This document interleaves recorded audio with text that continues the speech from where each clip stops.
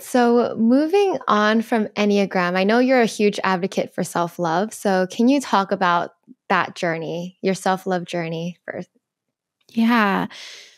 I think that growing up, I think especially as women in our society, we're trained to doubt ourselves. We're trained to make ourselves as small as possible in every way. And I did a lot of reprogramming as I grew, right? So, and I think that started really in my photography journey. I started out as a photographer and started doing boudoir photography and getting to know women and talking to them. And I would say my boudoir photography started as let's edit you, let's make you as perfect as possible, let's polish everything. And then through meeting women, talking to them, asking them what they love about themselves, what their partners loved about them, something just changed in me. I think you can't spend a ton of time with other people in their underwear for that much time without starting to see every body as beautiful and every individual as interesting. And I just started to fall in love with all types of people. And I realized that if I'm able to see you and just love everything about you, then why would that be so hard to do to myself, right? And I'm overcomplicating this relationship that I have to myself. And so through that, and then I went through a divorce and just had this chance to fall in love with myself again and give myself this chance of my undivided attention.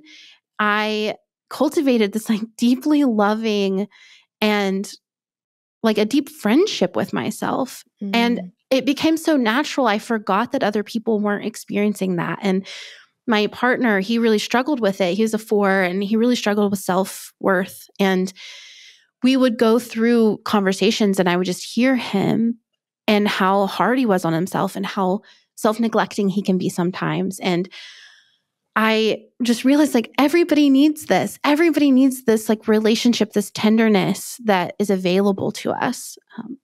If you have it with yourself, you can have it constantly. Give us more insight on what was shifting, from how you were before, how you saw yourself before to how you are now, how much you love yourself. How did you make that change? Because a lot of people are still struggling through that. Yeah. I think it started for me with body image. And I think I'm so glad it didn't end there. I think oftentimes we think self-love is I'm beautiful, I'm hot, this kind of sense of I can look in the mirror and like what I see, which I want that for everybody. I love that for everyone. But I think what's more exciting is body neutrality, this sense of my body is the least interesting thing about me.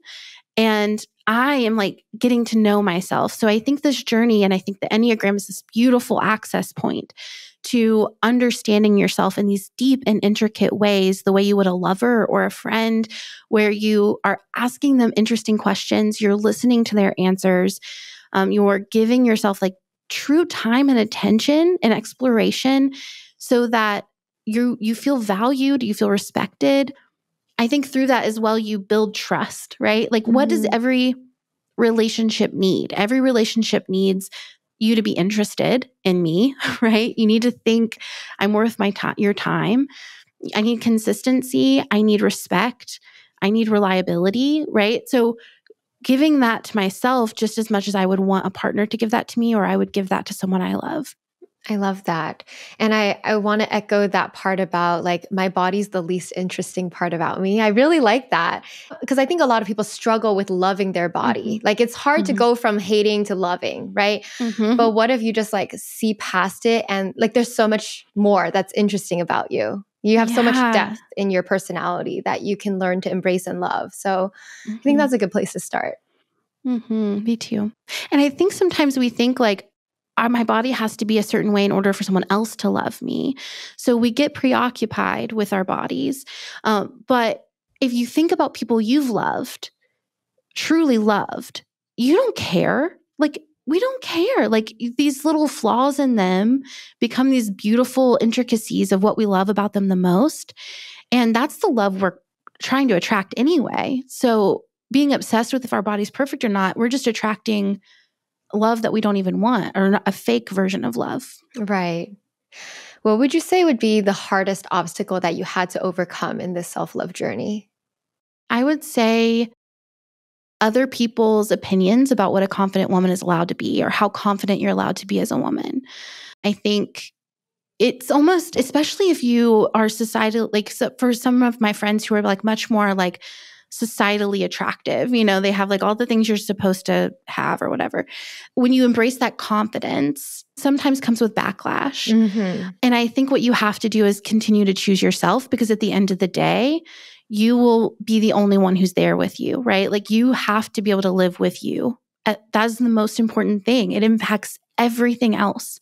So if we can start with that access point of how can I hold soft, nurturing, loving, curious space for myself every second of every day, then I will be able to hold soft, encouraging, loving space for everyone else.